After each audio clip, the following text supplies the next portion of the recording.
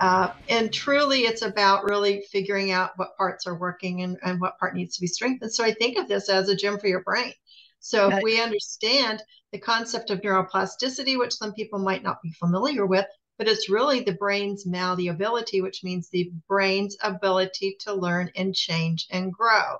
The beauty of neurofeedback is that you're literally training your brain to get stronger in those targeted areas, like going to the gym for your muscles.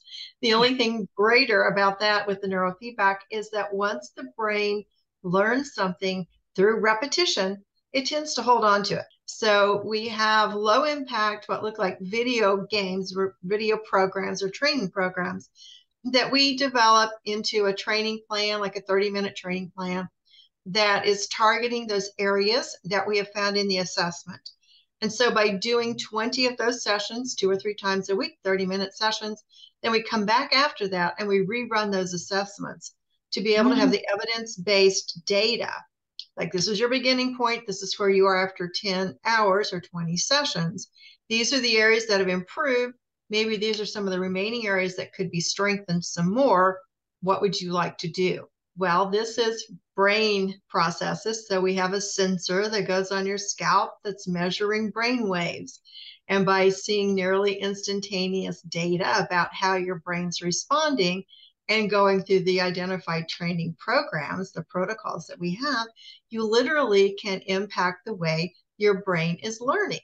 And by allowing your brain to just learn this process, then it gets stronger and stronger. And I've had people come back years later, cases of really significant impact in their lives from trauma and all different kinds of things that can happen to people. And they'll come back and they'll just say, I want you to know it's been 5 years and I just keep getting better and better and better. And I learned that from my days at the VA in Wisconsin, is really what that PTSD looked like in people. And I see it now in children, and I see it in adults, and I, of course, see it in military folks.